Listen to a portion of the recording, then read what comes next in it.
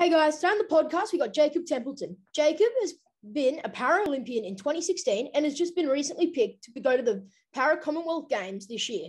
I hope you guys enjoy the podcast with Jacob, and I hope you guys like and subscribe. Welcome to the podcast. No worries, mate. Thanks for having me. It's awesome to be here. Anytime. What did you want to be when you were growing up? Say that again. Sorry, buddy. What did you want to be when you were growing up? What did I want to be? Sorry, got bad hearing. I wanted to be, funny, if you ask my parents, they would have told you that I wanted to be a seagull because I wanted to fly around everywhere and be on top of the world. But probably for me from a young age, I wanted to be good at sport. Can't tell you exactly what. I liked basketball and I liked AFL, being from Tasmania, but I also like swimming. So I didn't know what at a young age, maybe through primary school, but something sporty, I would say. Yeah, nice. How would your oldest friend describe you? Oh, my oldest friend. I would say probably a bit of a worrywart, I would say. Probably someone that maybe gets a little bit sort of uptight about my training and competition sometimes. For me, I suppose that's just trying to be very strict on myself so I can get the best results out of myself. Yeah, nice. What are you most proud of in your life or career so far? I'll go with career. I suppose I'm here today being an athlete, so I'm probably most proud of, or definitely most proud of being a Paralympian. So I competed at 2016 in the Rio Games and I qualified for Tokyo last year, although unfortunately I wasn't chosen, so that was a bit of heartache. But yeah, that would be it for now. Being a Paralympian is something I'm very proud of. Yeah, nice. How do you handle hard times like getting injured or what you just touched on, not getting picked in, something you want to get picked in? Yeah, it's very hard because as an athlete, I suppose it's a bit different now. I do a lot of work now. I'm working as well as my training, but probably back then I was, I missed a couple of teams very narrowly when I was solely being an athlete. Like that was, everything that my life kind of revolved around. So when you are an athlete and sometimes you identify yourself as a bit of like that's all you are, which can be a bit of a trap for many athletes. It can be very hard, but now I like to call myself Jake the person first before Jake the swimmer because there's many other things in life than just being an athlete. Yeah, nice. What was the experience like going to the Olympics in Rio? Crazy, man. Absolutely crazy. It's a couple of the older guys, I call them old because they're older than me, but they were veterans and at the time they were veterans of the Paralympic team. So they said before that it's kind of like a big theme park, like going to Dreamworld, but for athletes. Because when you get there, the village is where obviously all the athletes and staff and officials and stuff stay. And you got the games room and you got the dining hall, which is something I can't even describe. And you've got all the sort of big sky risers and tennis courts and swimming pools and stuff all in the village. And then obviously you're there to compete though. So you got to keep yourself in check and make sure you don't go and do some stupid stuff before you race, like eat McDonald's and go all out at the dining hall. You got to stay in pretty good shape, obviously. So then you'd go off and compete and there's, all the thousands of people there watching and cameras and stuff, which is pretty crazy for me because I've never been part of that before. So it's a big experience, but you're there to compete first and foremost. And I was proud because I actually did 4 out of 5 personal bests and made a couple of finals and placed 6th in the 400 freestyle in Rio. So that was pretty cool. Yeah, nice. So you competed in 5 events at Rio? 5 events. Yeah. Yes. What were they? 50, so the 400. 400 and the 200 IM. They were the 2 that I made finals in. I also did the 50 free, the 100 free, and the 100 fly. So very sort of much a bit of a, not necessarily an all-rounder, but I sort of did everything. But nowadays I specialise on a couple, just being a bit older now, I suppose. Yeah. Just for the people wondering out there, what qualifies you to be a Paralympian? Great question. So for me, I've got something called retinitis pigmentosa, which means I've got very bad eyesight. Tunnel vision probably is a very simple way of describing it. I've got about 10% of my vision. And it gets worse as I get older. So I might be blind one day, but that being legally blind, there's a few other challenges. I can't drive a car, which is a bit hard sometimes, but that qualifies me to be in the classification that I'm in my at the Paralympics. Yeah, nice. What did it feel like being the first Tasmanian in basically 2 decades to go to the Paralympics? I didn't know it was 2 decades, so thanks for that. Oh, that's pretty cool. I know that Ariane Titmus obviously was a swimmer at the 2020 games. Yeah. And I know there's been some other swimmers throughout the times, but yeah, that's pretty cool. 2 decades. Yeah, training in Tassie was, I'm proud to be a Tasmanian, obviously, but training in Tassie was tough, especially being from Devonport. Like, a lot of my mates through school were, into their AFL, basketball, cricket, sort of thing. But swimming I was kind of the odd one out in a good way. But that was hard, like not having kind of someone to chase. I did at a young age, but when I got sort of the latter end of high school, I didn't have someone to chase. So, that was hard. So I think that's probably why for a lot of Tasmanian swimmers, like it's not the number one sport down there. Whereas now being in Queensland for swimming, it's good because there's, every second person's an amazing swimmer. But yeah, I always love to say that I'm Tasmanian and obviously something relevant at the moment. What about the Jackies, the Jack Jumpers through to the sorry, something just happened on my phone then, through to the NBL Grand Final. So I'm pretty excited about that as a Tasmanian, yeah. That's amazing. People weren't even picking him to make finals. Now they're in the, far out. Good story. All right, it's cool. I'm on the bandwagon. Yeah, nice. I think a lot of people are now. Yeah, that's it. What was it like competing at that 2014 Parapen Pacs, is it? Yep, Pan Pacs. Yeah. And you got a few medals there? Yes, got 2 medals. Got a silver and a bronze, which was, really, really cool to be able to go away for Australia on the first time. That was the first possible chance I had to make an Australian team as a para swimmer. I competed against able-bodied sort of kids, I suppose, through the age group program and being a youngster. But being a para, I very quickly made the Australian team, and going away representing Australia and America was pretty cool. Yeah. What's the difference between that sort of comp compared to an Olympics? Nothing really, I suppose, is probably the real simple answer. And that's, the comparing Olympics to Paralympics, no difference really. You've got some different sports in there to accommodate for some of the different impairments, like wheelchair rugby, which is also known as murder ball. So you can go and figure that one out. They sort of smash each other, just like they do in rugby. Seen a few of those games. Yeah.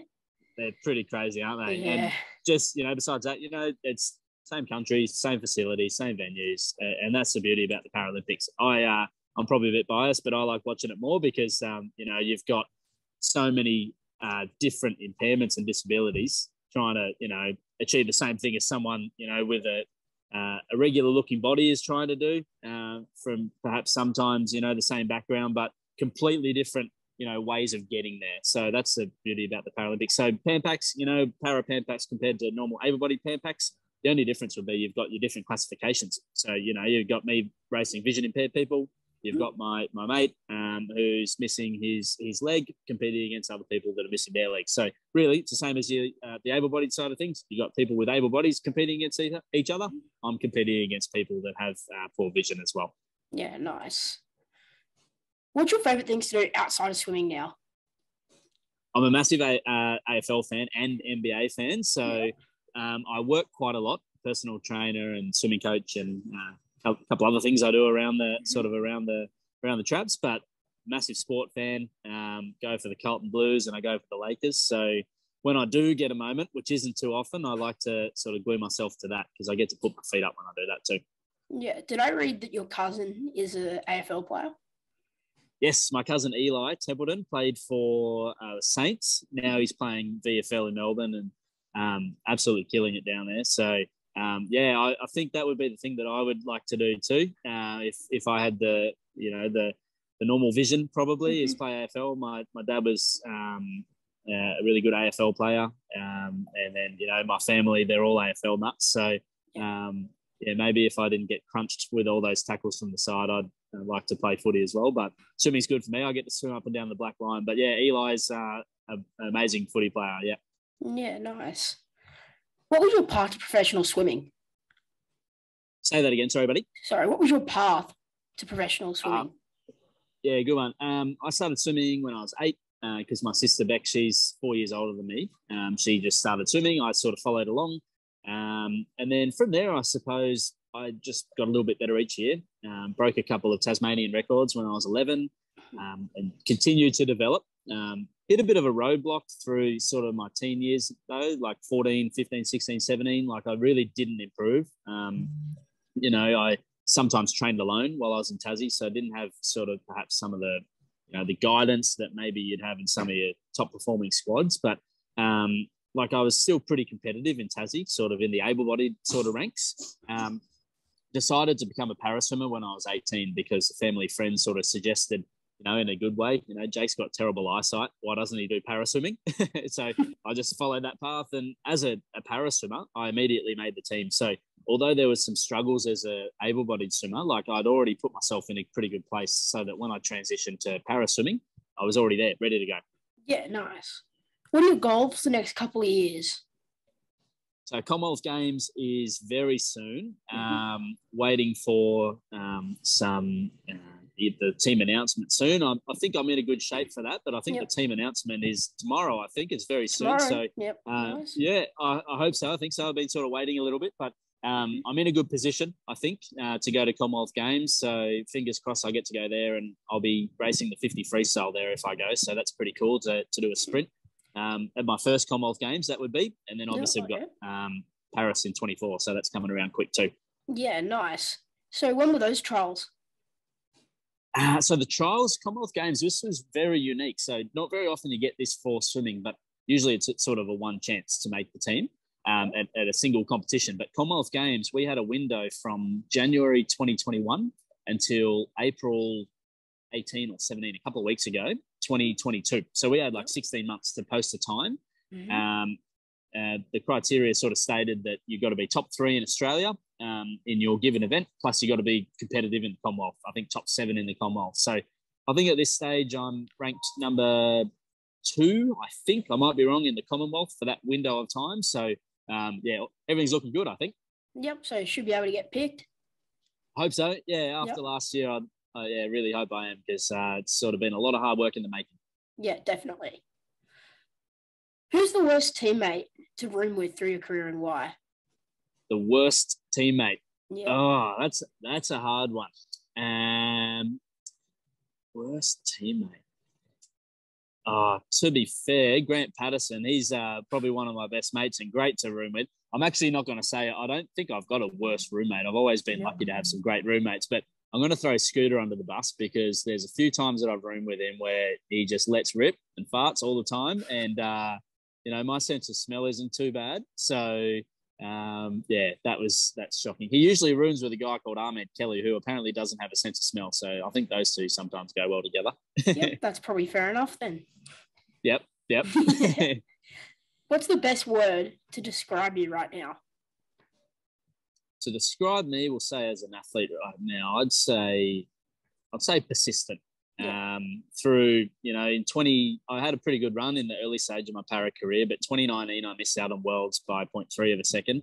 So, the tiniest margin. 2020 we missed the opportunity as a whole to go to the Paralympics or the Olympics with COVID. So that was a hard year as well. And then last year, obviously, missing out on the team. Although, I did everything they asked me to do, but they didn't take me. That was, there was 3 years there where I sort of could have quit or given in, but I suppose I stayed patient, and hopefully that'll pay off soon.